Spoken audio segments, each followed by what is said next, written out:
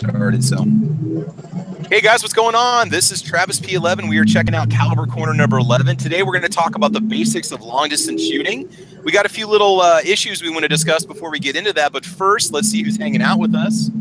On the YouTube side, we've got Water Gunner. He's hanging out with us over there. Usually we got a few more people. We might be a couple minutes early, but that's okay. This is kind of a pre-show chat before we get into the long distance discussion. Over on the gun channel side, we got Jake hanging out with us, and we got Patrick over there. Grim90's with us right now on YouTube. And guys, I've got a good panel with us here today, and we'll have a few more guests showing up as we go into the episode. So I'll let you guys introduce yourselves. AWAG, what is going on? Hey, how you doing? We're going to talk about reaching out and touching things. Sounds good. Sounds good. All right, you got a channel you'd like to promote? Just check out my channel, AWAG 1000. I do various videos of cars, guns, occasionally video games, which wasn't received very well, so I think I might stop doing that. So yeah, check out my channel. It's basically my profile picture on Hangouts right now. It's the back of a Toyota Supra. So check that one out. Hey Squib, can you mute for just a little while? We got some road noise coming through. Is that gonna be okay, buddy? All right, thanks, man. You can come back anytime. Come jump on in anytime. Midnight Range TM, also known as the other Travis or just the Travis. What is up, bro? How you doing? Hey, how you doing, guys? What's up? Doing all right, man. Everything spoke with Ghibli. I can't go wrong with that. All right, so man, you want to promote your channel? I've been putting a few tags at the end of my video so people can come check your channel out. What's it all about? Yeah, I've got a couple of videos up, not a whole lot yet. You know me, I don't have a whole lot of time, but yeah, I've got a couple of food, couple of guns. You know, I'm just trying to do some fun stuff with the food. I'm trying to do some things that people can do at home. Mm-hmm. I know you said Grim's out there. I can't see the chat, obviously. Again. Oh no, that's fine. Yeah, Grim90's out there. Yep, yeah, we got a lot more guys. I know too. Grim's wife's been doing some cooking with my stuff, so that's pretty cool. Neat to hear, you know? Make the butterscotch recipe or the Philly cheesesteaks or what? I think she might have done both. I think he said yesterday that she came home with all the cheesesteak stuff for dinner, so that's pretty neat. Sweet, man. I think I might be doing these Philly cheesesteaks today. I'm gonna have a little bit of time later on tonight for dinner. I might just have to go that route. So, yeah. Cool, man. Cool. Well, hey, we look forward to seeing more videos popping up on your channel. So, Squib, you want to say hello? Anything you want to promote?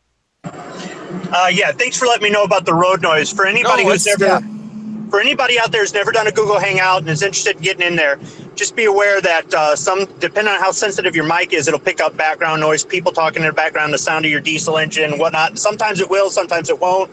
Sometimes certain earbuds or headsets will make an echo. I'm going to put the clutch in here and see if I can quiet down the motor some. So thanks for letting me know about that, Travis. I'm going to try to mute back and forth, but I'm holding this with my left hand, so I might be fat fingering the mute button here. Show I want to promote, Lock and Load Monday nights, 11 Eastern. We'll talk about Bitcoin, which isn't real, and North Korea, who isn't a threat yet, but maybe one day. And the rest of the time, maybe we'll just talk about military stuff or what's going on in the world. This Monday, we're going to do your favorite war movies and why. So I'm trying to come up with a couple from different eras myself. Okay, cool. So anybody's welcome to jump in and join. Awesome. All right, man. Well, I appreciate you joining in. I know you're on the road, and I know you're a busy guy today. So, but dude, thank you for coming in, especially on a topic what we're about to talk about. Because my experience with long distance shooting very few times has it gone out beyond 300 yards. Matt is joining us from Never Enough Ammo. Matt, what is going on, man? Welcome. First time hanging out with them, dude. I appreciate it. So, what's going on in your neck of the woods? Nothing, just work. All right, man. All right, cool. You got a show you want to promote, channel you want to promote for any first-time viewers out here? No, I'm good. All right. It's neverenoughfammo.com. Check out Guns and Geeks Monday and Wednesday night at 8 o'clock Central, right? Is that what we do?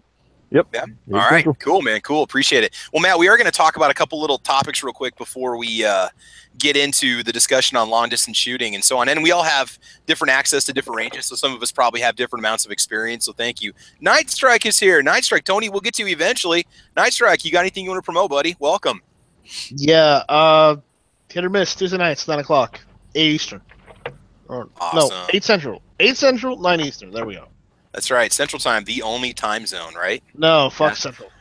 Matt, if you're moving, are you going to lose an hour? You're going to be in Mountain Time then, aren't you?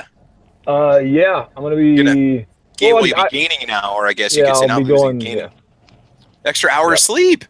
All right, there you go. You get 2 hours of sleep when we go into the spring ahead, or no? I guess you're going to lose an hour. Anyhow, I'll shut up. All right, cool, man. Tony, what is up this morning? How you doing, man? I find it curious that the guy with the least amount of time left on planet Earth, being the oldest here, me, gets shoved out there to last. I go left to right on my side. So you know what? I'm gonna make a declaration from here out on Caliber Corner. We will start with you. I don't care what order you're in. Okay. Well, it's. I think it's your last name. I think it puts us in alphabetical order. That's why it does what it does. But yeah, I'm just kidding. All right. Well, I get stuff. Early watch and Good Morning Gun channels. Every morning that we can get people to make it on gun channels. Cool, man. A lot of good stuff going on. Always good stuff on gun channels. If you're not a member yet, you need to get over there and join. It's free membership. It's very cool. I love it. Okay, I think we had a few more people join in over on the YouTube side. We got 04 Hemis hanging out with us. Ghost Tactical is listening. Mad Sexy Man of the Night is here, and it's would you be a mad sexy man of the morning if it's morning? Anyway, I wonder about that. Zinger is joining us right now. Again, Grim 90's hanging out with us. See, on the gun channel side, Ghost is joining in on the gun channel side also, so he's hanging out on both platforms. Very cool. First thing I want to do is I like to check out a lot of new gun channels. I'm subscribed to like 150 channels. It's crazy. And I discovered a channel last night, and the guy's just getting started. Nothing fancy, right? Nothing crazy. But the channel is called Street Racing Space Toys, and I'll post this on the chat for you guys. And he did a video. It was 9 minutes and 26 seconds long. And what was cool about it, and I don't know if I've ever seen this before myself personally, I watch a lot of YouTube gun videos. He moved from New York to Georgia, and he showed the process of him going to buy his very first gun. He bought himself a Smith & Wesson SD9 VE. I was just looking at videos on the VE, and he shows it. He was so happy to be in a state where he can easily go purchase a handgun for self-defense. He said the first thing he wanted to do as soon as he got out of New York was go buy himself a handgun. And he shows himself at the store, looking the gun over, and they box it up, and he walks out. And then he takes it home and does an unboxing. And it was cool. It was neat to see something just simple and real. And you can tell the guy is learning about handguns. I mean, there's a few things that he was talking about that maybe he didn't catch the first time. But check out Street Racing Toys, Street Racing Space Toys. He's got 19 subs. And he said he's going to start putting out a lot more gun videos. I told him about gun channels already. So I want to do a little plug in the morning. As well as all you guys too that have your channels. Obviously, I want to promote you, but check that channel out. Definitely a good one to look into. Now, the second thing I want to talk about, and I just discovered this this morning. There's a channel out there called the Firearms Guy, and I've been watching him for years. I'm a subscriber to his channel, and he posted a video. I posted the link on the YouTube side. I think you guys can see it at the top there, and I put it on the gun channel side. And if this is legit, this really, really bothers me. I'm going to trust his opinion, and I'm going to say it's real. He tells a story about how he doesn't tell a story. He talks about how the Sky CPX2 has officially become, according to the ATF, and this guy's got FFLs for friends that tell him this, it is the new official street gun. It is the official gun of street crime in the United States of America. And apparently it's replaced the high points. Apparently it's replaced the Ring of Fire guns. This is what he says in the video. And what's going on is if you buy more than one of those, if you buy a couple of them within a certain time period, you may be flagged by the ATF. And then he goes on and tells a story about a guy who bought 4 of them. I think he probably went through Classic Firearms and bought 4 and had them sent to his FFL. And the guy collects them because they come in 20 different color combinations. Now, why you'd want to collect CPX2s, I don't know, as a past owner of one who wasn't happy, but to each his own, right? That's not the point. He bought 4 of them. About a week later, he had the ATF show up at his door demanding to see them because they want to make sure that he wasn't reselling them because he bought 4. They wanted to see the guns, and they wanted to make sure the serial numbers matched what he bought. So 2 questions I have here. Well, 3. First of all, why is the ATF doing this? Is that even in their jurisdiction?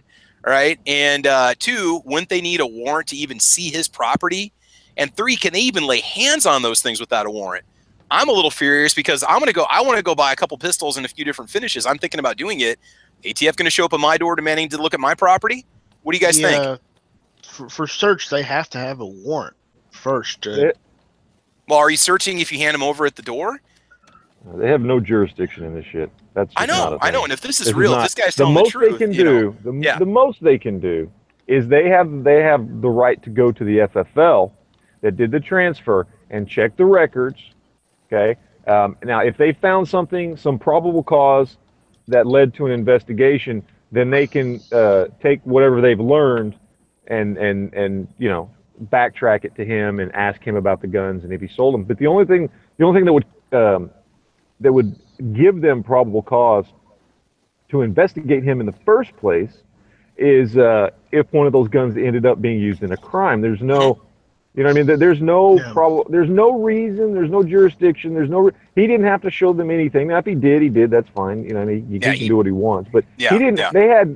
They had no reasonable expectation that to have him show them the guns. He could have very simply said, "No, I'm not showing you anything. Go away.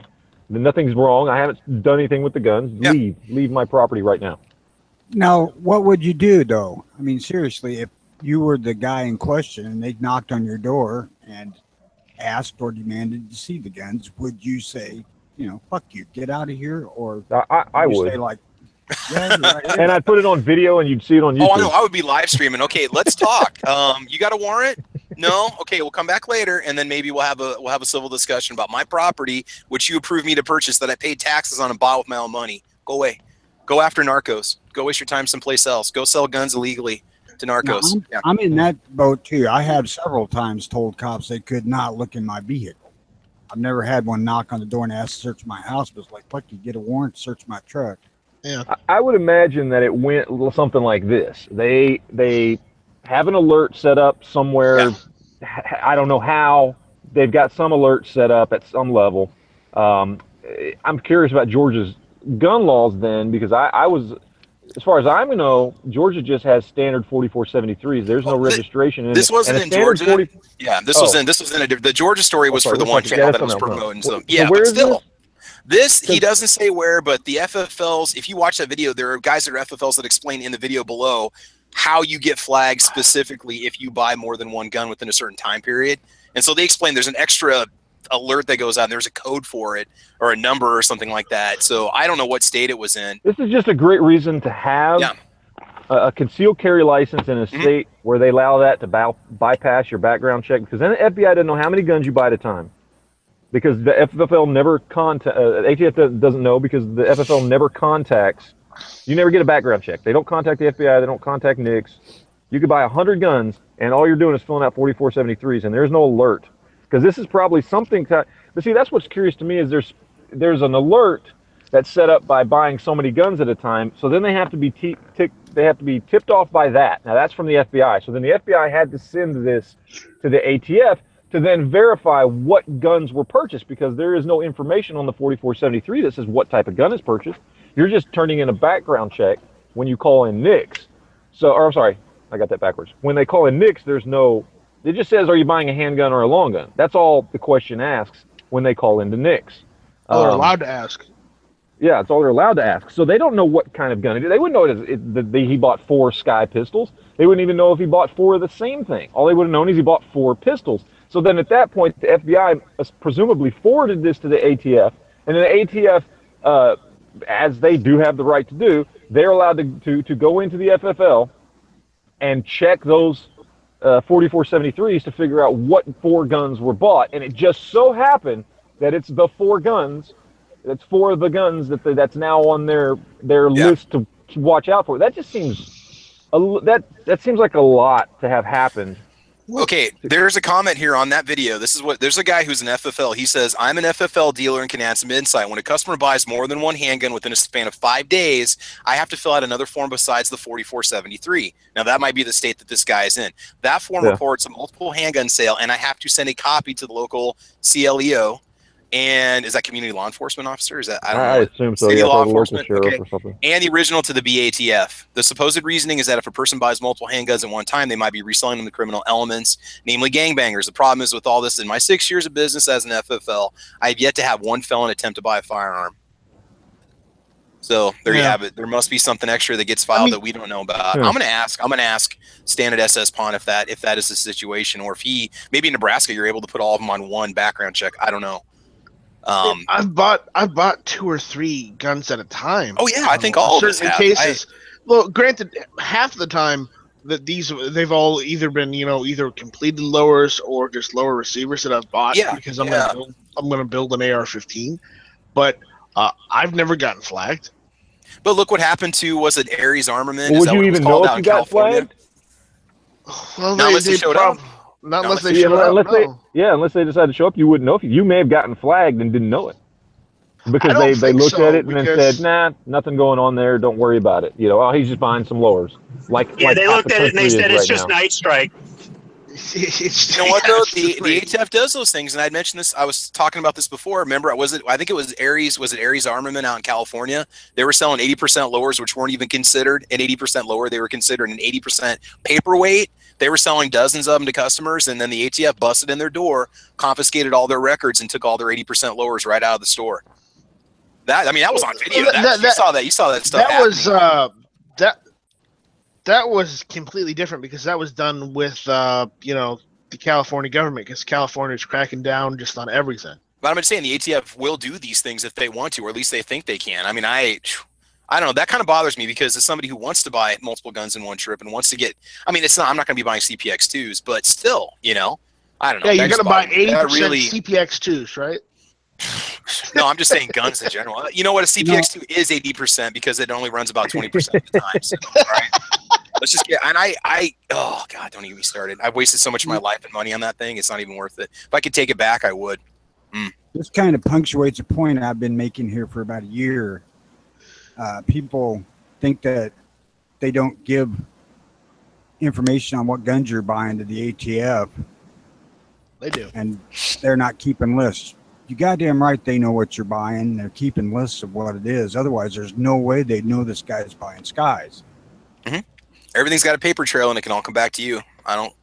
It's just curious what triggers them to actually investigate that paper trail, because there is a paper trail that if any federal agency wanted to, they could find out each and every gun we bought through an FFL with a 4473. That's true, but most of the time, the vast majority of the time, it's too much work. They don't bother. So you got to figure out what are the things that tip them off. Like if there is, okay, you buy multiple handguns, then there's an alert that gets sent out. I have to report that. Okay, then they check into it. So it'd be good to know what those things are, those extenuating circumstances other than just your average person walking in and buying a handgun or shotgun or whatever that is going to force this process, that's going to alert somebody to something that then they're going to want to investigate. Because I've been buying guns for a long time. I've never heard of multiple handguns triggering anything. And this is something recent that just happened, but I think it's the combination of it being a CPX2, which is now labeled as the street gun, and somebody buying multiple of them in one of the same model within one given time period. Now the guy bought 4 different colors, and if the ATF had even a grain of knowledge, they probably would have said, "Oh, it's 4 different colors."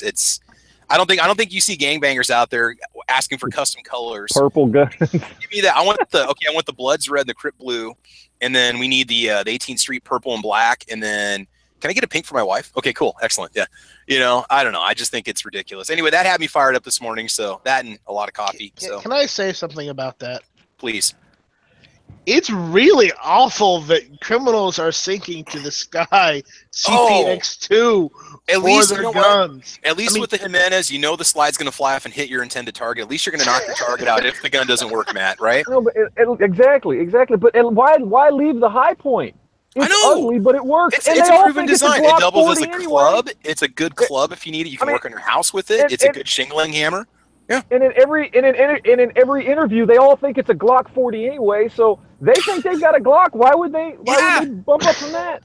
That's right. It's a go-to. Actually, they're not bumping up; they're bumping down. That's what I'm saying. Why would they? Why? They already got their Glock 40, so they're good. Yep, that's right. That's right. The high point. 8-round clip. I know. Okay. All right. Let's get this back on track. My bad. I apologize. I had to get that out there because I'm going to watch this video and see what people say. So what's up, Travis? Yeah, man. Lives matter. What's that? Did you say Sky owners' lives matter? Yeah, they do because they can't defend themselves. I have a theory on the why switch from high point to Sky, because in big old parachute pants are going out of fashion. They got to have a little gun. Skinny jeans these days require a smaller gun. Those little hipster kids, man. Those little hipster kids. They like the multiple colors. It goes along well with their mismatched clothing. Yeah. Exactly. It's just a theory. It's gun camouflage. It is. It is. You can make it match with whatever color of yoga pants you're wearing, so that's perfect. So. Yep. All right. Okay, so here we go, guys. Let's get into the topic of long-distance shooting. That's what everybody came here for. What is our definition of long-range or long-distance shooting? At what point do you guys think that we're now going into long-range? Because some of you might not have access to range that goes beyond 100 yards. Do we consider 100 yards with a rifle long-distance or long-range shooting? No. Self-defense distances. Okay. 100 yards and in, that's self-defense, and that's an easy shot if you're out hunting. Long range is 300 and above, I'd say. All right, so we'll talk. We can talk 300 yards on out because that really affects the kind of calibers and the rifles that we're going to discuss. Because I'm not going to do long range shooting with my 30-30 or my 243. Oh, wait a minute now. I consider long distance shooting over 500 meters. Anything under 500 meters is not long distance. So 300 yards, that's questionable. That's when I can't do metric. Well, how many meters is 300? It's pretty damn similar. It's 500 meters is 500 yards roughly. Yeah, it's like 512 yards or something. So anything over 500 yards, 500 meters, I would call long distance. Yeah. Okay. Well, you're probably finding yourself in a room full of people who don't shoot outside 300 yards hardly ever at all. So it's all long distance to us. Yeah, exactly. I mean, I've got access to. I got an 1,800 yard range I can go to, but I don't go beyond 300. I've taken my Mosin, tried to hit 500 yards, tried to hit a gong at 500, but that was a no-go. So speaking of 500 yards, I'll see you guys later. I'm gonna go shoot in the back. You know what? Why don't you start making some videos so we know you actually do shoot out back nice, right? He can't. No, wait. He can't because he only shoots at night, and the camera's just not good enough. It would make muzzle flashes. Travis, I've shown you a video already. Don't give me that shit. I know. You do, and you can. We got to get you funds to get you a better camera. I'm serious, man. We just got to get you anything. A little $80 point and click with video feature would do the job, man. I would like to mention that. I would like to mention that Matt, right after Matt complained about getting hit, I checked yesterday. I got hit. Are you guys seeing this on your video? When you click on the Creator Studio and you click on videos, instead of having a green $sign, where do you find it? No, instead of a green $sign, it's a gold or yellow one. Yeah. Okay, I'll have to go back and look through my video. I didn't notice anything yet, but it doesn't mean it can't happen. So I put in requests for them to manually check all my videos. So far, 3 have come back, and out of those 3, they said 1 was acceptable. They're just tagging all my stuff. Every time I upload a video, they tag it. It just doesn't matter now. My channel is now officially tagged as restricted content and no ads and all this other shit. My God. So, all right, guys. So we can say that the definition of long range, we're going to go 300 yards and beyond. Okay, we can all agree to that. Is there one common caliber? Now we're going to talk high end. We're going to get expensive down the road. What would we consider as the best long range round you could buy for the budget shooter, for somebody getting into long range shooting for the first time?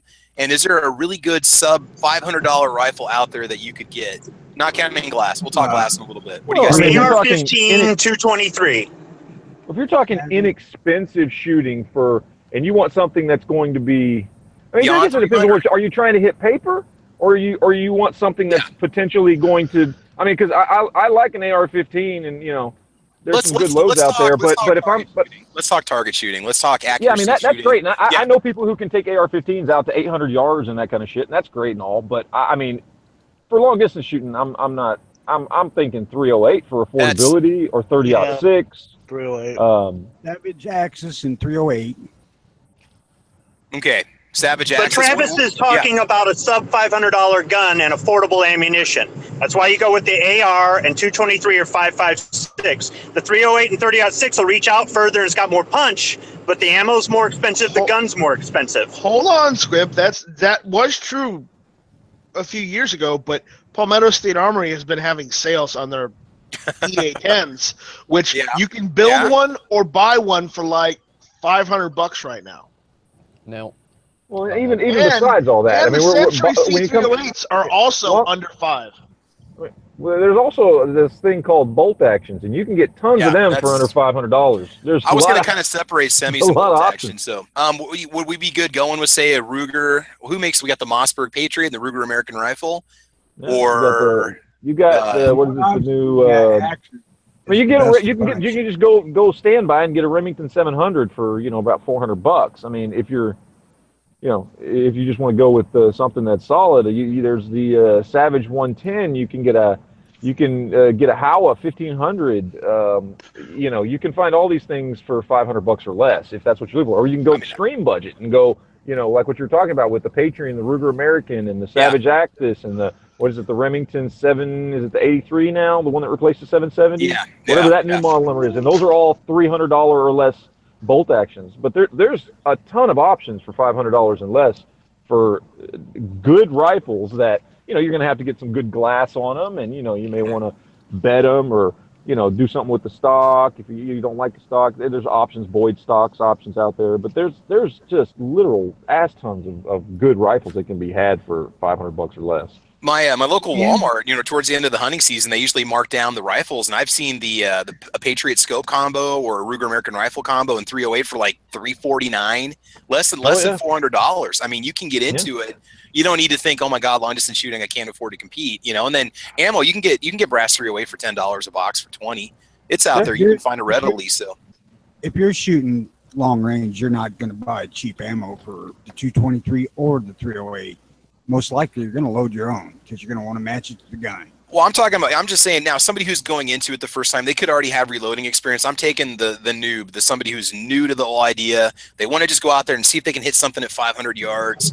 That's why I was saying 223 AR-15. I was doing headshots at 500 meters with 55 grain NATO ball ammunition in the military with iron sights. With enough training and enough time and put enough rounds down range, you can do that. But that's going to cost you money. Tony's right about the 308 30-06. If you're going to be hitting targets at long distance with those, whether you're using a bolt gun, whether you're using optic, whether you're using a semi-auto and iron sights or whatever, you're going to be using more expensive ammunition. That mil-spec will reach out there, but it's not as accurate as the mil-spec in 5.56, in my opinion. Okay. AWAG, do you want to chime in? Because you've got a lot of experience with long-range shooting, and I know that you don't break the bank on all of your gear. Can you share some wisdom with us here? Because you've got a lot of experience with this. Well, two things. The Savage Model 10 that I have, I love. It's in 308. Ammunition is a little expensive, but with 150 grain, I think it's like American Eagle or Federal, I can consistently hit 22 long rifle casings at 100 yards.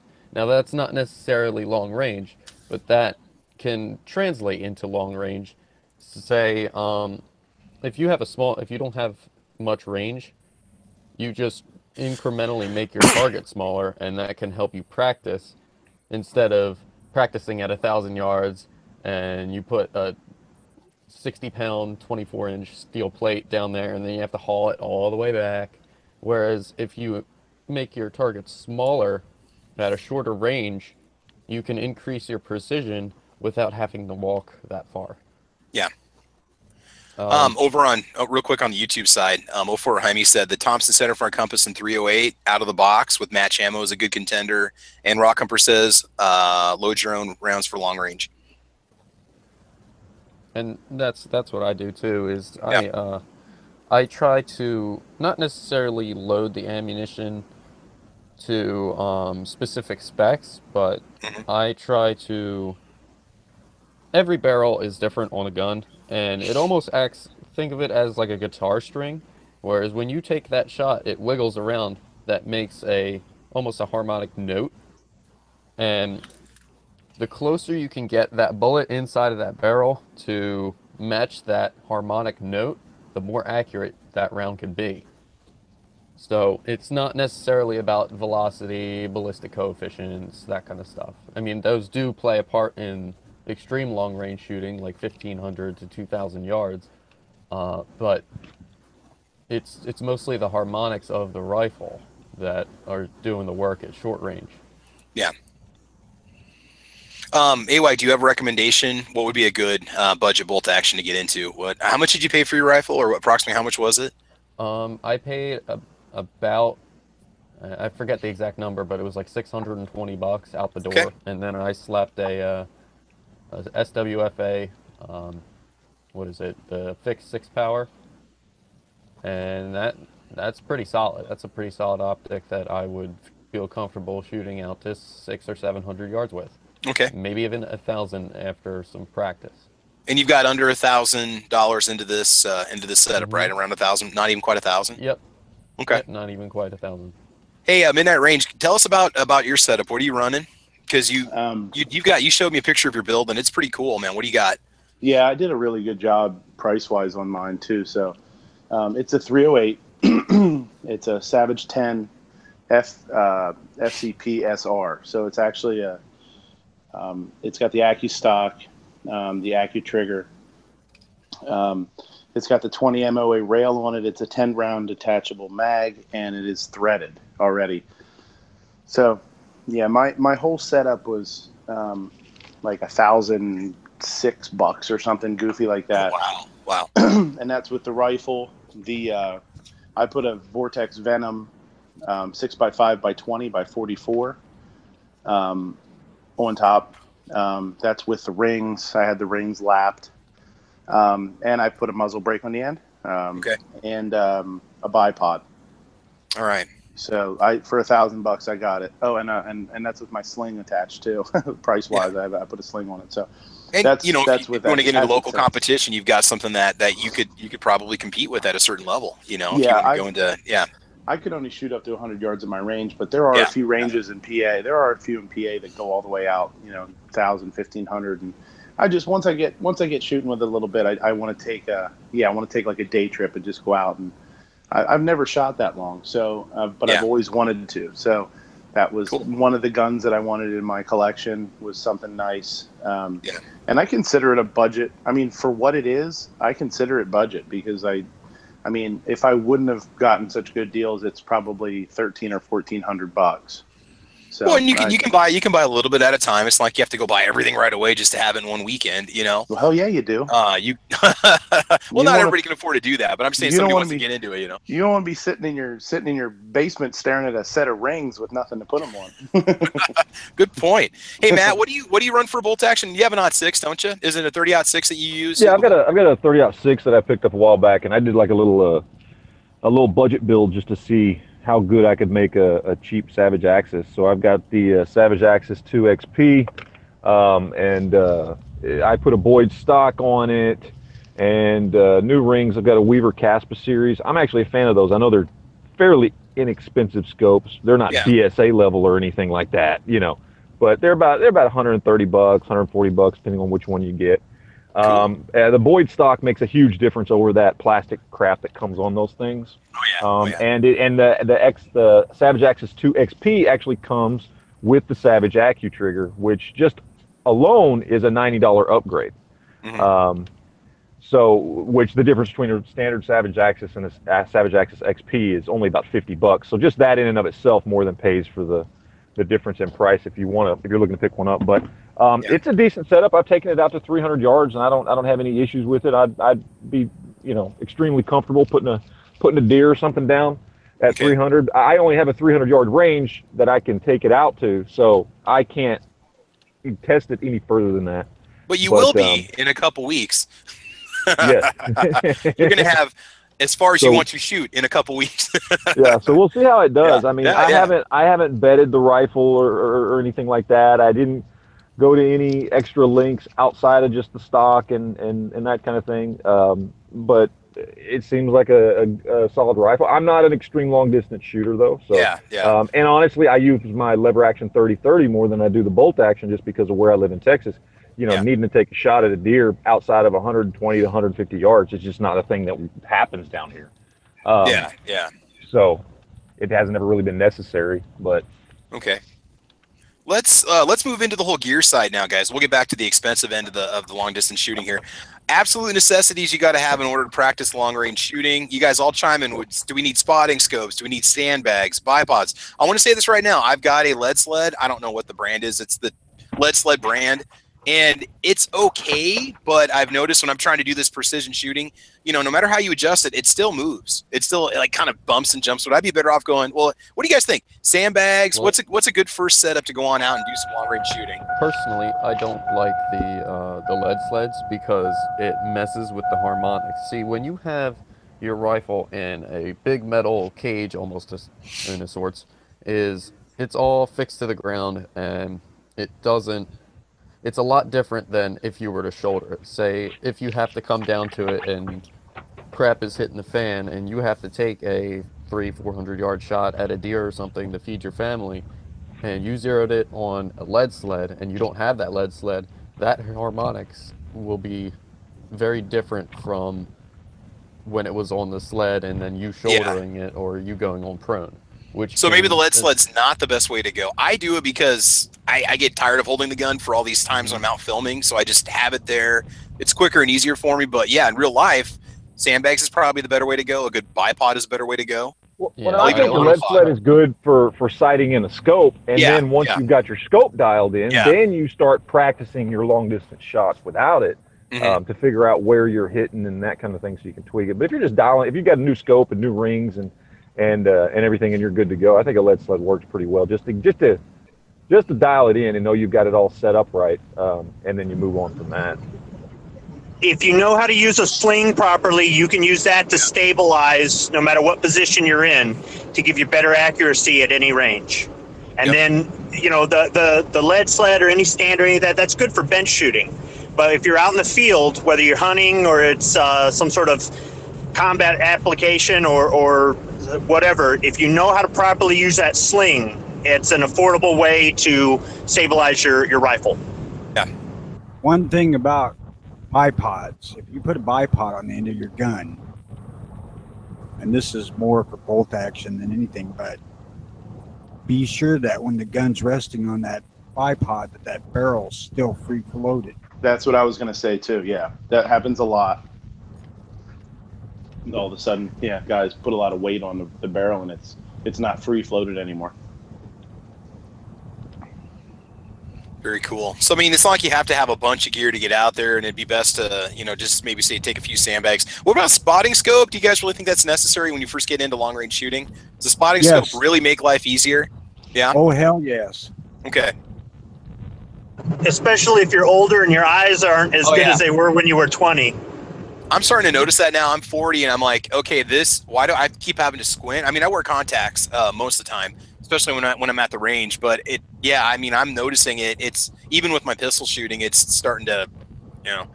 So anyway, yeah, it's the kind of thing that makes you want to invest in better glass than you did when you're in your 20s and broke. You know, you want to spend a little bit more to have a little bit more clear glass and so on. All right, so where does a person? Go ahead. Hang on a second. Am I in the right channel? I thought this was the channel for buying airsoft scopes and duct taping them onto your rifle. Oh no. Look, just because I'm a former CPX 2 owner doesn't mean I'm cheap. Okay. No, that channel's on Tuesday nights at 9 o'clock. And you did it, and you've owned a Jennings or a Jimenez. So a Jimenez, I've got a Jimenez J. Same shit, but that's a good gun. But yeah, my J9, I actually sold it, but yeah. I'm just saying that's 2 strikes against you. So. Yep, I've had a couple. Although I've owned one too, so yeah, I know, and I won't go back to them. I mean, I learned it's one of those things where you're in the gun store, it's a $150 gun, you're like, I'll just try it, it can be fine, and then you take it home and it's an absolute nightmare. So yeah. Well, I don't think anybody's using duct tape either. We're using the knockoff stuff from Walmart. So definitely, no, Dollar Tree. Yeah, duct tape's too expensive. Yeah, you can't buy the tape. Yeah. No, I don't use Gorilla tape. I use monkey tape. It's the cheaper stuff. So yeah. Okay, so you want to get into long-range shooting. Let's just get some advice out there for somebody getting into it for the first time. Where do you even begin learning to calculate windage and bullet drop? Let's pretend your gun's sighted in. Is there a good book you can go to? Is there an app you guys can use? Where do you start calculating? I can understand bullet drop. Let's talk about how to find that information. Well, with Ogden, go to Ogden's website. They have calculators. Okay. Used for nothing. Okay. And so what do you put in your round, your grain weight, you put in the windage, the wind, speed, and direction, and it basically gives you an estimate? I don't know that it even has anything to do with wind. I think it's just. Hang on. Wait a minute. I'm wrong. It's not Ogden. It's Hornady. Oh yeah, Hornady's website is fantastic. I mean, they're a local company. I got to promote them, and I love their company. But Tony disappeared on us. I was just kind of curious if you guys knew if there's an app out there that you could use where you could put in the round that you're shooting and the wind speed and the wind direction. It would give you an estimate as to what you need to compensate. Because when you start going out there, let me explain this. The first time I fired a 50 cal was an Armalite, and I fired 4 rounds through it. And the guy told me, we were shooting at a cast iron buffalo at 800 yards, and he said, make sure that you're, aiming. Try to aim more towards the rear to hit the center. Aim towards the rear quarter of the buffalo to hit the center. And I'm like, I'm gonna do a headshot. And I shot it, and he was looking through the spotting scope, and the bullet landed like 3 feet to the left of the or 2 feet to the left of the buffalo's head. He goes, "Were you trying to do a headshot?" I'm like, "Yeah." And so I mean, wind can have such a huge effect. It gets amplified, especially where I live, where you got 20 to 25 mile an hour north and south winds all the freaking time. Tony, I'm going to go ahead and put that in the chat. So what do you guys think when it comes to calculating? Do you even pay attention to bullet drop? Well, that's where the spotting scope comes in handy, is instead of having to do your target change, walk all the way down there and see where you've been missing, you can look through the scope and see, and then you make your adjustments. A good thing to have is a range book. A range book's going to have a drawing of the target that you're shooting at, and you mark on the range book where your hits are. You look through your spotting scope, or you have a spotter tell you, and you mark, and then you make your windage adjustment on your sight based on that to bring your rifle left or right, or do your elevation up or down. And then once you start to get them a tighter group on the bullseye, then you're set. The only thing is, once that wind changes or your distance changes, those are out the door. But a good range book is not a bad way to do it without an app. Doug D is chiming in on the YouTube side. He said the Thesaurus Rex videos are real good. I guess I haven't heard of those. I don't know if that's a channel. Tiborosaurus Rex is the man. He's doing classes now too. Does he have a channel on YouTube? Yeah, yes, he does. Yeah, obviously doping your rifle. Do you guys want to talk about what doping is, or what rifle dope is? I remember that term from I got a subscription to the NRA magazine, American Rifleman. They have the dope bag, is what they call it. And that's where they do a review on a firearm.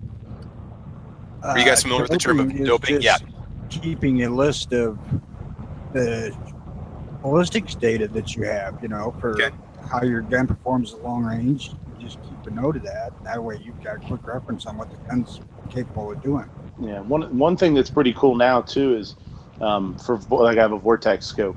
They have their flip open covers, the scope covers, and they actually, through their website, you can buy. They call them dope discs, and you can go onto their site and basically put anything you want on these dope discs, and then they snap into the inside of the scope covers. So when you flip the cover up, you can actually look at the dope disc, and it has whatever information you want on it. Those are pretty cool. That is just awesome. Yeah, I want to get a set. Especially if you're going to be hunting in an area where you tend to get the same wind. It's north wind or south wind for 6 months out of the year. It never fails. Yeah, springtime, east and west. So yeah, they're pretty cool. I found them online. I found them on YouTube actually when I was doing some research on scopes and mounting scopes and stuff. That this popped up, and yeah, that's pretty cool. I want to get a set of them. That's the one thing. The next thing I want to get is a nice set of flip ups. And I want to go with theirs, and then I can go in and print out. For when I do have a chance to shoot long distance. Yeah, you've got a cool little chart, and you can put on whatever you want. That's pretty neat.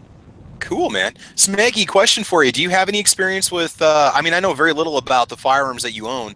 Do you have any experience with any long-range shooting? Do you have a bolt action, or do you go out to the range? What do you do? I do have a bolt action 30-06 that, would be capable of long range, but I don't really do it that much because I don't have a good place to go. Now I'm sure it exists. I just haven't found a good place in my area to shoot long range. Yeah, what state are you in? Michigan. Michigan, that's what I thought. In Squibb, Michigan too.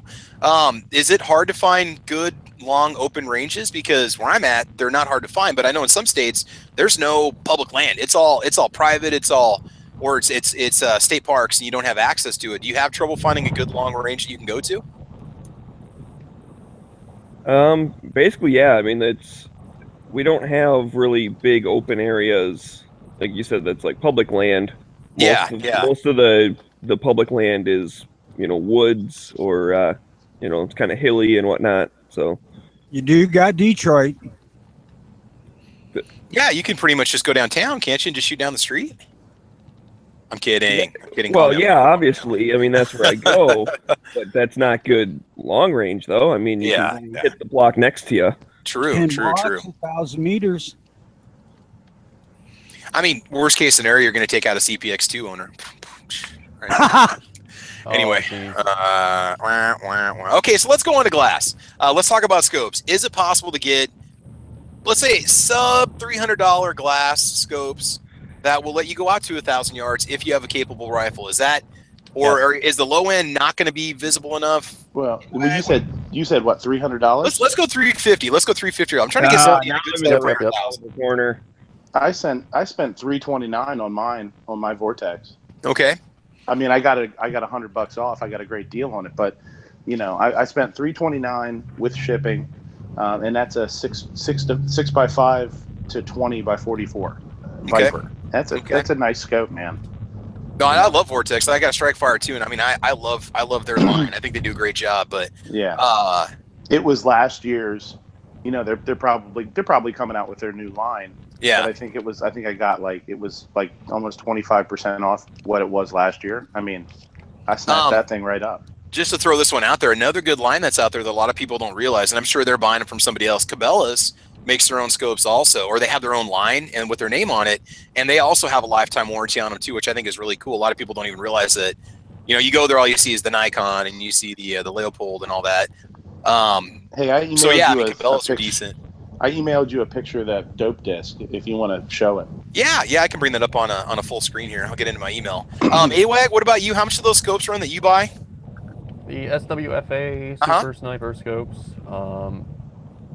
It depends on which one you get. They have fixed 6, fixed 10 power. They have mil. They have MOA. They have the reticle itself. It can be MOA or mil rads. They run about $299 online, and it's like $20 to ship. Cool. But these. Go ahead. Sorry. The reticle on them it's basically a crosshair with an interrupted dot in the center. That the dot itself, with the fixed 6 power, I can clearly see if I put the dot on a 22 long rifle casing at 100 yards, it'll cover a little bit more than 3/4 of it, but you can. It's a pretty small dot, so you can get pretty good accuracy out of that. One thing I'd like to toss out there is, if you're thinking about a long-range scope, you would probably do better off to consider getting a MILRAD scope as opposed to a MOA, because the MOA is going to be kind of cluttered up looking. Okay. Or it could be, I should say. Yeah. Let me do a quick screen share with you guys. Midnight Range sent me a picture of the dope discs so you guys can see what they look like. And this is the Vortex dope disc. Is this is it right here? Can you guys see that? I'm not sure if you can check that out. So that's what it looks like right there. That's what he was talking about earlier with the doping discs. Very cool stuff, man. All right. So we're talking about glass. We've gone through the idea of glass. So there is budget glass out there. AWAG, could you take yours out to 1,000 with the right rifle? Could you go out to 1,000 yards? With the fixed 10 power, yes, I would feel very comfortable taking that out to 1,000 yards. What's the furthest you've shot it? The furthest I've shot it is 300 yards. My range has a 300-yard range. Okay. With my particular scope, but I'm shooting at incredibly small objects like eggs and shotgun shells at 300 yards. So. Okay. Matt, with you moving, this is going to put a whole nother. You might as well start a whole separate channel, the long range NEA shooting channel. Now that you're going to have never enough extensive, range. wide, never enough range, and never enough land. You do like the late Boy Scout. You got the mountains in the background every time you go out there. Right off the highway, nice. There's cars going behind you, just shooting off into the mountains. Oh yeah, that's the idea. This was a comment that was made earlier too. I think Rock Humper said, hand load your own ammo, do your own custom loads. Where do you start with that? Okay, I've got a 308 and I want to start doing my own custom loads. What kind of load could I put together in 308 that's going to give me an edge? What do you need to look for if you're going to be hand loading your own ammo for that? What's going to go? Some of the thing with hand loading too is like I haven't hand loaded yet for mine. I've been shooting the federal match, boat tail hollow points. So I'm going to shoot it. I've got one more box of those to shoot, and then I'm going to start reloading just so I have some brass. But I mean, for me, the way I think about it, even on a rifle that might not be super accurate, like you might not be able to get to, a quarter MOA or whatever, or maybe you can with match ammo. Even if you do match that as far as accuracy, you're going to be shooting, cheaper. But you should be more consistent because there's not going to be any deviation in powder, and there's not going to be any deviation in overall length. You're going to be able to trim to whatever you want, your spec to be. So even if shooting one bullet isn't any more accurate than the other, you're going to have a more consistent product to shoot. So that should help your overall group size. Well, and it's going to help you performance-wise when you're out doing that deer hunt. You've got a certain margin of error you can make and still make a kill shot. Right. And I think that's going to be very important. Any game hunting, for that matter. Yeah, that's the way I look at it. Yeah. The thing with reloading for accuracy, and I'm talking about pinpoint accuracy, is that it's trial and error. You have to go through and figure out what works with the gun. And it can be a process. I mean, fairly long and drawn out. Yeah, for sure. Could you get into the forums and ask some questions? Maybe like there's a Ruger forum, or there's a Mossberg forum, or there's a Howell forum you could get into and say, what do you guys recommend for this model as a good hand load? What? And I know every gun's different, every barrel's different. Every gun's going to be different. Every throat on every rifle is going to be slightly different. So you can start with somewhere else, but something else too, as somebody that reloads, like you want to have your starting point as far as powder and stuff. You want to start low and work your way up anyway. So having somebody else's starting point to me doesn't necessarily help, because I'm going to do it my way from the beginning anyway. Okay. And then to try and determine throat, like the length of the cartridge.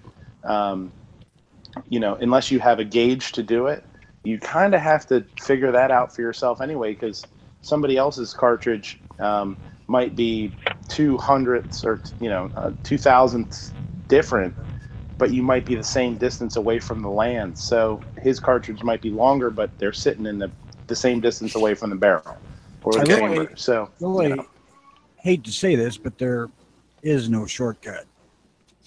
It's just a matter of trial and error. Yep. But that's part of the fun too. Yeah. Exactly.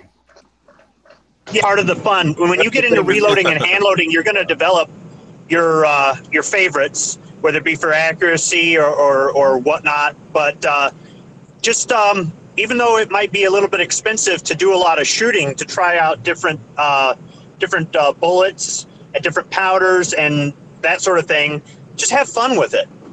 Yeah. Be patient. You're developing a skill that you can constantly work on for the rest of your life. I mean, it's one of those things where I'm thinking about starting to go into this area. There's a very inexpensive 30-06 I have an opportunity to buy right now that's already got glass on it. It might be kind of a nice gateway into long range shooting, because right now I have nothing that I could comfortably shoot beyond 300 yards myself personally. Okay, I have no magnified optics on my AR. I've got a 243 that I probably wouldn't go beyond 350 yards. I've got a 30-30 that I'd probably only take out to 300 yards. So for me, I've got this opportunity to get into it. So it's like, what do I need to know? And so then I want to be patient with it. And the older I get, the more patient I am when I go out to the range. It's like, I'm gonna take my time out here today. I'm gonna have fun. Don't get frustrated. It's funny. Something. Go ahead. Sorry. For paper, that 243 will go there. Yeah. With what I do is, since I shoot 308 and very expensive 223, when I do long range, I actually kind of stopped using the centerfire stuff, and I started practicing on a 22 long rifle bolt action at longer ranges than, say, normal. From my knowledge, the 22 long rifle at, I think, 300 yards is the same ballistics as a 300 Win Mag at 1,500 yards. So not so much ballistics, but what it'll do spin drift, drop wise. And I guess that's something we didn't talk about. You could start off with a decent, you know, and a decent 22 LR with some good glass on it, and get out there and shoot all day for $20, you know. And there's a YouTube channel. I forget what it's called. It's like Matt and Sam after work. It's an Australian guy. He does just ludicrously long range shooting with all kinds of different calibers. He did 575 yards with a 22 long rifle. He did, like, with a 6.5 Creedmoor, 2,300 yards. He did, I think he did like a 45-70 government at like 970 yards. Good God, man. I'll tell you what, the 22 long rifle would be a lot more fun to shoot all day long at the range than 30-06 will be. Oh, yeah. Heck of a lot cheaper, too. That might be, you know, you can get a decent 22 for $150. I mean, I bought a Savage Mark II F, and I posted a video on it, and there's guys that were posting comments saying, dude, I can shoot a dime-sized group all day and at, you know, 100 yards, 150 yards, and then you start to take it out. I think you could have a lot of fun with that. You could really start, especially something like that where the recoil's not going to wear you down after a while, and you can practically shoot it all day. All right, now, go ahead, anyway. I'm sorry, man. Yeah. It's fine. With the 22 long rifle, you don't necessarily have to worry about cost too, especially with the bolt action. You're not burning through ammo like a semi-automatic, so you can pace yourself as well. Okay. Good point. Okay, let's go beyond 1,000 yards. What are some of the ultimate calibers that you could shoot to maximize your reach, or that you've read about or you know about? You might not necessarily own, but you know that you could take them out there, let's say beyond 1,000 yards. What do you guys think? 50 BMG. Okay, now let's turn it down a little bit. All right, I'm thinking maybe let's get into the let's start arguing 6.5 Grendel or Creedmoor or whatever. Creedmoor, probably 6mm. I'm gonna here we go. Stay on 308. Okay. Yeah, 308's pretty good. Okay, I was just kind of curious. 1,500. Yeah. We've got, our range goes out to, they have a challenge it's actually happening tomorrow at my local range. You do this every month. They call it the Steel Gong Challenge. And you got to hit a 12-inch gong at 300, 600, 900, 12. And if you keep hitting it, you get to keep going. And the people that have won it out to 1,800 yards have hit it with 6.5 Creedmoor. So that was kind of interesting. But a lot of guys are chiming in on the YouTube side saying, well, I've taken this out to way past 1,000 yards. So 308 would be a viable round if you want to go out to 1,500 yards, Tony. I'm personally a 30-06 guy, but okay, I'm willing to do the 308 because it's more comfortable to shoot for a session of any length of time. Because 30-06 can be brutal, especially in the summer in a t-shirt. What about 338 Lapua? You guys have any experience with that at all? I've never fired it. I mean, I've never really researched it, but what do you think? I'm thinking about buying a Savage Model 112 in 338 Lapua Magnum. It's only a single-shot bolt action, but it's basically a 12-pound rifle with a 32-inch barrel, and it's supposed to be like, it's only a $900 rifle. I mean, for 338 Lapua Magnum, that's quite a steal. Yeah. Yeah, that's a cannon. That's a big round, man. Yeah, that every gun I buy is with the hunting purposes in mind. So 338's just overkill. Way overkill for anything I got here. But Tony, it'll already be quartered and prepackaged by the time you get to it if you hit it with the 338 Lapua. Oh yeah. Hey, what's that smell? The squirrels that he hunt will just turn into chili all on its own. Yeah, I'll take out the squirrel and the tree. Okay, that. Holy cow.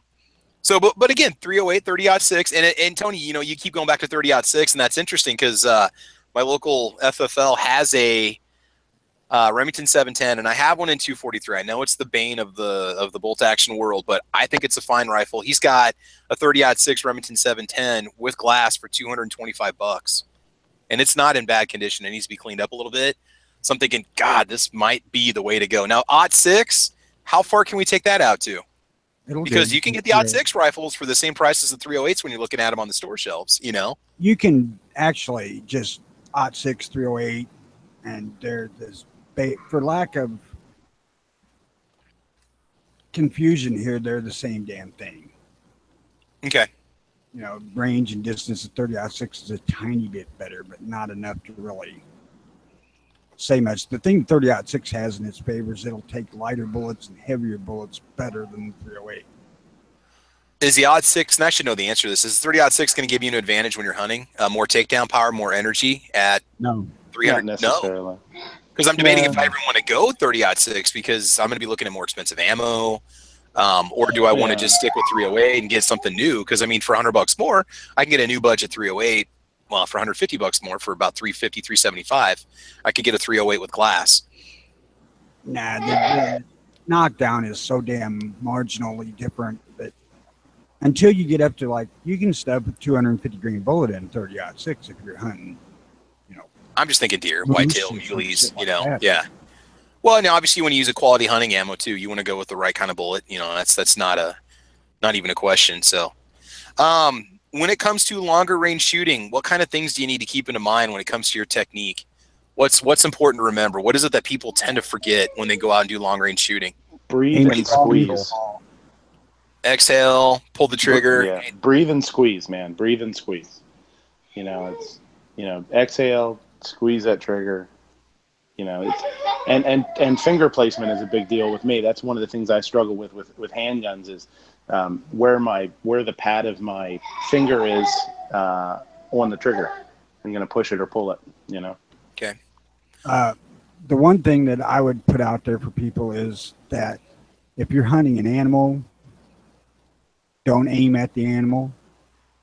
Don't aim at the animal's head. Aim at the animal's eyeball or his heart. You know, aim small, miss small. Yeah. And that just helps you to focus better. You know, if you're not aiming at center mass, if you're trying to pick out where his heart is at on the side of his body, and you're concentrating on that area, providing you can see that well, you're less apt to miss than if you're just aiming at the side of the deer, hoping you're about in the middle. Yeah. The one that I've read, and this is kind of interesting. What do you guys think about this? Stay away from caffeine the morning that you go out and do your hunt. Oh, that's don't get yourself all jacked up because murder. I'm just saying, like, that is definitely a way to you know, because I mean, I go on a rampage and take the whole world out. So that's not a good, that's not a good idea for me. Just that it could affect your accuracy because you might be a little more shaky than usual if you put down a little more coffee than what you're used to, or I don't know. Is there any little bits of try to see if there's any advice somebody who wants to get into it for the first time? I want somebody to go out there and get into long range shooting and not have to break the bank. Just go out there and have fun. Just a little fun, but I can't say it if children are around. Oh, is there some kind of code word you could use for it so we know what you're talking about? No, okay, we'll keep it G-rated. They're sensitive. There could be sensitive like the opposite. This morning, so. He's talking. It's like the opposite of what you're supposed to do the day before you get into a boxing match, where you're supposed to hold all that in. Well, before you go hunting or whatever the next day, you're supposed to just let it all out so that you're just nice and calm in the morning. Gotcha. Thank you, Matt. Gotcha. It also is supposed to enhance your vision. So you're saying go do a yoga class? Go do a morning yoga class before you go out? What are you talking about? No, I'm messing with you, man. I get it. Yoga class is a good place. Yeah. Yoga? You can do yoga class. Good place to burn some steam. Go do some Zumba before you go out to the range that morning? Yeah? No, I hear you, man. All right. Wait a minute. That sounded bad. Okay. All right. We talked about the spotter scope. I was thinking how it's important to have a spotter with you for your typical range trip. I think if you know somebody that is an avid shooter that does a lot of hunting, it might benefit you to take that person along with you to have a spotter. I think it's going to save you some time when you're dialing in. Do you guys ever have any experience with that? You ever take anybody with you take a spotter with you at all when you do any kind of shooting? Just somebody to kind of help you out a little bit, or not?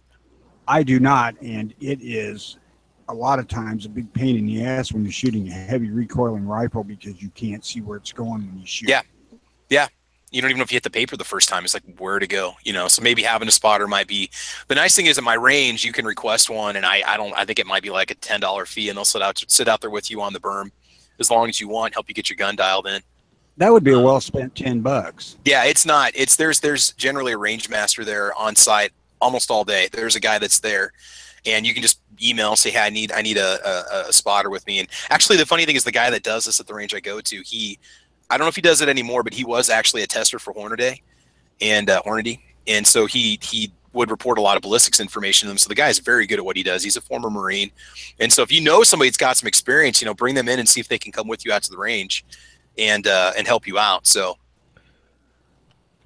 I never wanted a spotting scope until I went to a shooting match, and the guy next to me had a spotting scope, and he said, I'll spot for you.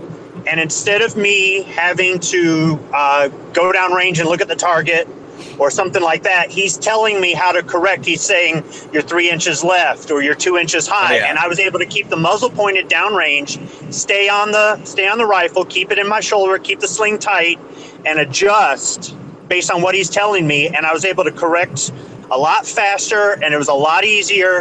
And after that, I said, I have got to get a spotting scope. Yeah. But at my range, they'll let you borrow them for free. So I haven't invested in one. But it's definitely, I think, a good investment. And if you have somebody, if you put it on a tripod or something, and you've got somebody looking through it and correcting for you, it's going to save you time, and it's going to be a lot more enjoyable. But it's definitely something that if you're by yourself, you can still use it and adjust as necessary. Yeah. I mean, I'll tell you, go ahead, Tony. I actually have a cheap-ass, high school project telescope that I use. Oh, there you go. It's a really low-powered telescope, maybe 50 multiplication, maybe even 100. But, man, it works good. Yeah. If you're going to get one, I would say don't skimp. I've got the Harbor Freight one that I tested. It's okay, but after a while there, it really starts to distort out beyond 300 yards. And so I would say get something. Me personally, I like Bushnell and Simmons, but maybe you want to save up a little bit more, go the BSA route or go Nikon, start to go up there a little bit. Before you retire, go buy yourself a Steiner. They're only like $6,000. Well, I can tell you right off the bat, 20 power is not good enough for even 100 yards. Yeah. I got 20 power binoculars and I can't see bullet holes in targets. You need to, if you want to go the spotting scope route, if you're buying all these accessories and stuff and you're going out there, you need to spend a little bit of money and get some quality glass. That spotting scope, I mean, that's something you're going to use a lot. That's something you don't want to skimp on, Matt, do you have a spotting scope? I guess NEA, do you have one or not? No, I do not. Okay. I have a friend that I take to the range with me when I'm trying to dial something in. Well, now when you move, you're going to need one now, obviously. Yeah. Among other things. Hey, you also need to get a snowblower too. I was going to tell you about that. I don't care. You say, well, I got 4 kids. No. Scooping snow sucks. Yeah. I don't care what age you are, and you mess your back up. You feel it the rest of the day. I bought a snowblower when we bought our house. I said, I'm done. Telling you, snowblower is good insurance against blizzards for the most part. Same with 4-wheel drive.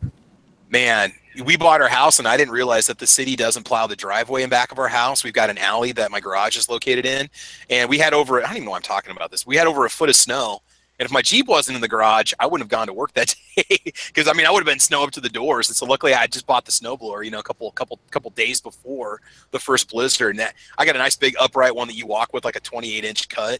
Man, that makes life so much better. But anyway. Where the hell do you live? Central Nebraska. We get everybody else's crap. We get the rain from the southeast. We get the Arctic weather from the north. We get the snow off the Rockies. We get the heat from the south. We'll get 3 or 4 really good snowstorms a year, where we get about a foot of snow each time, and ice. I mean, my place, it literally can change within an 8-hour day. You can have all 4 seasons. I'm not kidding. Springtime and fall, very interesting times to be alive. So yeah, I definitely, you wouldn't think so, but we get big, heavy, wet snow, and you got to have something to throw it. Otherwise, yeah, because you got to clear your sidewalk. So I'm waiting for that first chat after Matt steps outside up there. Oh, below actual. No, I want to see the reaction of his children. When I step out there, I ain't gonna be walking out the door. Matt, I'm telling nothing but chats because that's all I'm gonna be doing is sitting in the house. Matt, you're gonna love that first, like I said, that first fall morning when it's 50 degrees or 45 degrees, you walk outside, you feel alive, dude. I'm telling you, it's like, oh my God, this is fantastic. It was 52 this morning when I took my dog for a walk. I had to put a stocking cap on. It's August. It's August. when I lived in the mountains, when I lived up in the Colorado mountains, it was, I mean, middle of July, we would go skiing. You know what I mean? So even on hot days in August, you'd wake up in the morning and there was frost on the ground. So I've experienced it before, but that was a long time ago, and I'm old now. I'm going to send you a winter. I know you got experience with that. I'm going to send you a winter survival list for stuff you need to add to your bug out or stuff you need to add to your vehicles. You need scrapers. You need some Presto windshield deicer. You need a little bag of salt. You need a tow. You need a tow rope. You need a 4-wheel drive now. You need a snowblower. Kitty litter is a good one. I'll tell you, when we go on the road, I buy these big bundles of hand warmers at Walmart. They sell like the 20 packs of hand warmers that you crack and shake. I'll keep those, and I'll keep a fleece blanket just in a bag in the back of my vehicle. Because if you get stuck on the interstate and they can't get to you, it's going to be your vehicle gets cold really quick when it's 0 outside. So that's something to keep in consideration, even if you don't think you're going to go anywhere. So one of the cheapies is a steel coffee can and a candle. Oh yeah. Definitely, man. Definitely. All right, guys. I'm about to wrap it up here. Is there any other insight or wisdom that you guys want to share about getting into long distance or long range shooting? Is there anything you guys can think of that we want to share with everyone? Like I said, hopefully we have some information for seasoned veterans. We have some information for people just getting into it. What do you guys think? Anything else you want to share? With 22 long rifle and make your targets smaller and smaller at like 100 yards. Start with like something that's 10 inches around, move down to 5, then move to like a golf ball, then move to a shotgun shell, and then keep going down in size. Go to like a Lego brick as the ultimate test. Yeah. You know, you want to do it the right way. You don't want to go out there with just a 12-inch paper target and put it out at 1,000 yards and think you're going to be the next Marine sniper. You know, you need to ease into it, because I don't want to. Because there's times I've gone out to the range and I burned through so much ammo trying to figure out what's wrong with my gun, and I wasn't doing it the right way. You just want to do it the right way the first time. You know. Well, you got to be realistic too, because I mean, some people just, I mean, just understand, you know, that depending on how much you go practice and what you do, it can literally take years to get good enough to, you know, hit something at 1,000 yards, you know, of any significant size or whatever. Exactly. It's not the side of a barn, so just be patient. It's a long-term skill that it takes a while to learn. And that's not even to say I know how to do it, but I'm just saying. Oh yeah. If you're thinking of long range hunting, just fucking don't, because that's unethical as all hell. I mean, because well, when you say long range hunting, are you talking beyond 500 yards? What are you thinking? Yeah, I'm talking like trying to take down a deer at 1,000. Unless you've got the gear for it, and you know you've got the muzzle energy at the end of that distance, and you know what you're doing. I agree. I mean, when I drop a deer, I want it to happen as quickly as possible, and I want it to be done. I don't want the deer to have to run off 300 yards. I don't want to see it bleed out. I want to see it make it to the river and float away. I mean, you want to drop it as quickly as you can, you know? I don't have any problem with somebody hunting, you know, and taking one down at 400 or 500 yards. That's well within the range of most, at least 30 caliber center fire stuff. But yeah, that extreme long range stuff for hunting is just, no, don't do it. Yeah. Well, isn't there some game though that's pretty common on what they do? I mean, I don't know what distances we're kind of talking about here, but like my cousin goes out elk hunting, and he's described it as you go to the top of like, you know, one mountain and you shoot the elk on the top of the other mountain, and then you spend the rest of the day hiking it down. Yeah. So I don't know how far away he is when he's doing it, but I know he's an avid hunter and an avid, you know, what Tony's talking about, you know, as far as like respecting the animal and all that stuff. So I doubt he's doing anything that's like crappy, you know. Oh no, but I mean, like the guy who's got his 243 and he's going to try to hit that deer at 700 yards because he can see it through his glass. You know, I'm just thinking of stupid things Nebraskans would do. Here, I mean, the thing is, here I could go down to the Platte River where it's all wooded, and I could take my game within 75 yards with my 30-30, or I can go north and go up on the open prairie and the sandhills, and I could shoot out to 500, 600, 700 yards if I'm on private land, and these are huge acreages. So I think a lot of it depends on your geography, big part of it, and what you're shooting, what caliber you're shooting too. So, yeah. All right, guys, we're going to go ahead and wrap it up. Over on the gun channel side, I want to thank Patrick and Jake for joining in today. You guys are awesome. Over on the YouTube side, we had a bunch of guys come in and join in later. We got Rock Humper showing up, Scott Pacini's there, Zinger, 04 Hemi, Ghost Tactical joined us today. And see if anybody coming at the end here. Grim 90 was with us pretty much the whole time. Deuce Driver 610. I think I saw Doug DA pop up too. Maybe I was seeing things. Yeah, Scott Pacini, Nebraska sounds a lot like New England. You only get 3 feet of snow, and out of one good storm, we'll get 3 or 4 storms a year, but you never know when. We've had snowstorms hit us in April, so yeah. Cool. Panel, guys, do you want to say anything before we take off? Tony, would you like to say anything before we head out today? Just that since I bought this damn 4-wheel drive Suburban, we ain't had snow to need 4-wheel drive. All right. I've had it for years. All right. Well, let's hope this winter you get a chance to test it and play around with it. I love driving through the snow. It's a lot of fun, man. Unless I got to actually be somewhere. Yeah. Check out the Early Watch or Good Morning Gun channels on gun channels and YouTube and wherever the hell we might be. Mm-hmm.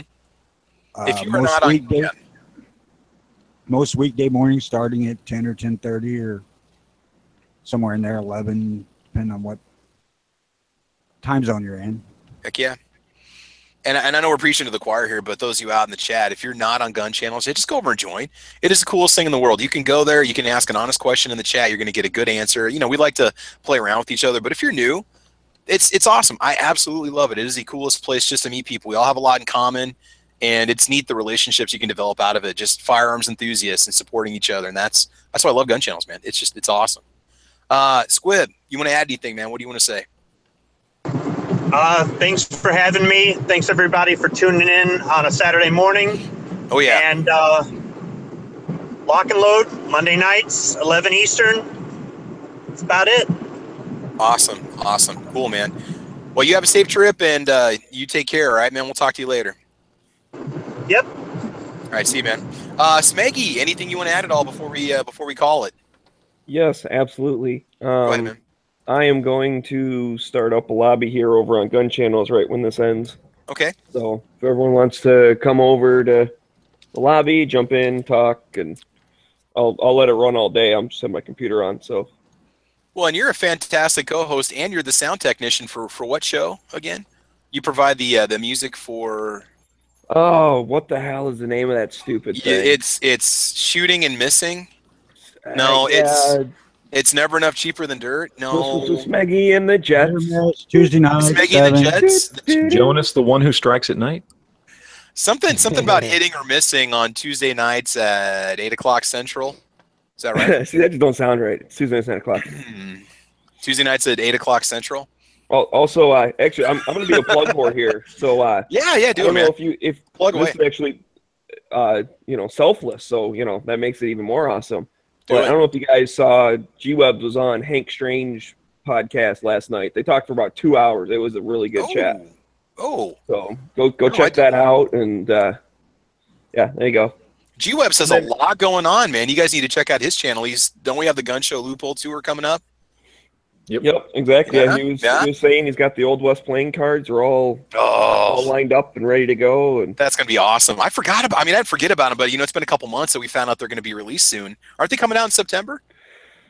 I don't know the time. I don't know the time on it for sure. I just know he said he's got all the artwork with the printer and it's moving forward well, and so they should be getting printed here pretty soon. Fantastic. I don't know exactly what time.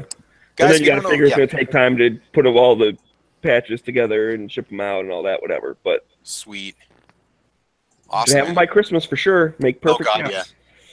I'm kicking myself for not buying 2 sets now. I'm like, God, why didn't I do that? Midnight Range TM, man. What do you want to share with us? Anything you want to say before you go? On this topic, I think the biggest thing is to find something that lets you calm down a little bit. I like to listen to a little music while I'm shooting long. I put some earbuds underneath my headphone or my earmuffs and play some calm music, and it's nice. It's nice and relaxing. On the self promotion bullshit, come and subscribe so that way when I do get a chance to do some videos, you guys can check them out. Leave some comments and suggestions if you want. If you guys want to see anything, if there's anything I can do food wise or gun wise, give me a yell. Thanks. Very cool. I'm going to put a link in the comments of this video for your channel for people to come check your channel out. Definitely get that taken care of so we can get some viewers out there on your channel. All right. Let's see. I'm bouncing between 4 screens here. Matt, what would you like to say, man? Anything you want to plug? Any parting words at all? Gunchannels.com, Guns and Geeks Podcast, Never Enough Ammo on YouTube. And everybody out there, go do me a favor and go hit up our friendly neighborhood Travis P11 on Patreon. Oh, thank you, man. Appreciate it. I got to get the Patreon side. A lot of us have Patreon accounts. Get out there and support it. It's very nice. It's one of the few things that's going to start making up that ad revenue as soon as YouTube screws us over. So as if they haven't already. Yeah. Well, I haven't been nailed exclusively yet, but so real quick, Matt, have they demonetized videos? Is that what the deal is? No ad revenue now on? They classify them as non-advertiser friendly, and therefore, depending on the content, and it's just at their will, it can either have restricted advertising. In other words, basically for channels like ours, it would be NRA, USCCA, places like that are still willing to put up ads on quote-unquote restrictive content.